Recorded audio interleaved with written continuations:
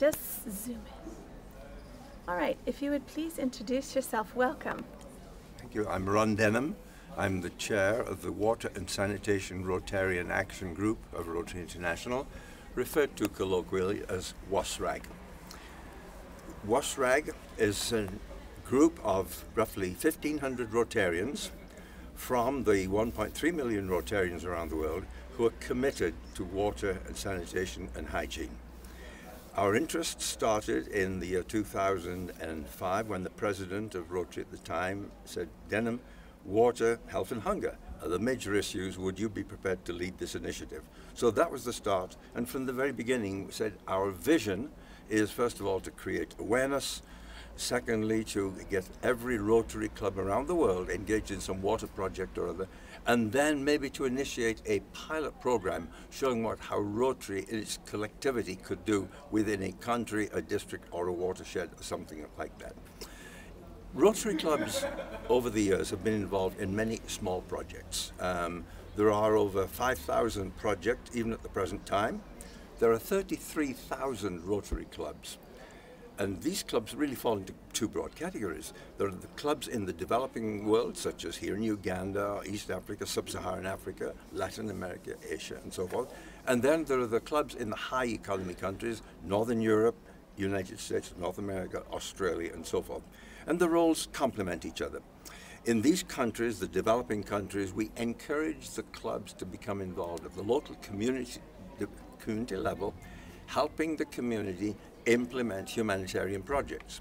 And our focus obviously is towards water and sanitation, but there are complementary humanitarian activities, basic education and literacy, health and disease prevention, even peace and conflict resolution, so various others as well. Our focus is water and sanitation.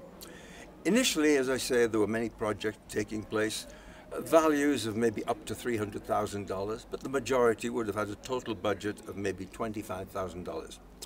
And as I was going around the world visiting many of these projects, it became apparent a lot of money was being wasted. I would find pumps not functioning, lying on the ground.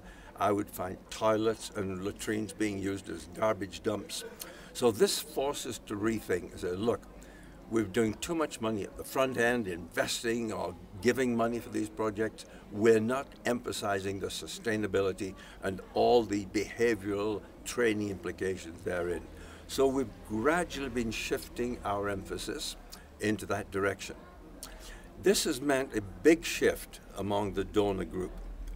Traditionally, Rotary clubs in North America were driven often by supply manufacturers of equipment and materials that have something to do with providing better water. Pump manufacturers, filter manufacturers, who would go to the local Rotary club and say, aha, I have the solution for the world's water problems. You buy 50,000 of these things, we, the manufacturer, will ship them to the country, and we'll assure you there will be safe water for the next umpteen years. Of course, it didn't happen. And interestingly enough, Rotarians are leaders in the business and professional community, but many of us leave our brains at the office when we go to our Rotary Club meeting.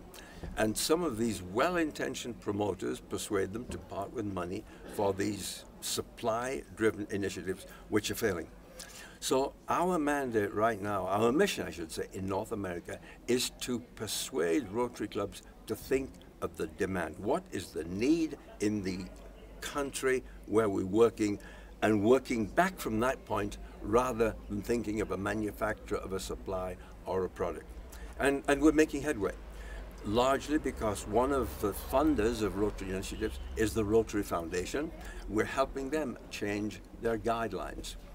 But also through many speeches and presentations, we're letting the donor community know that stop thinking about giving equipment and materials from North America. Let's think of what you can do indigenously in the countries where the need is. Local habit, local customs, local materials can all be used to manufacture many of the things that are being made in North America. I'll give you a very simple example, biosand filters. Mm-hmm.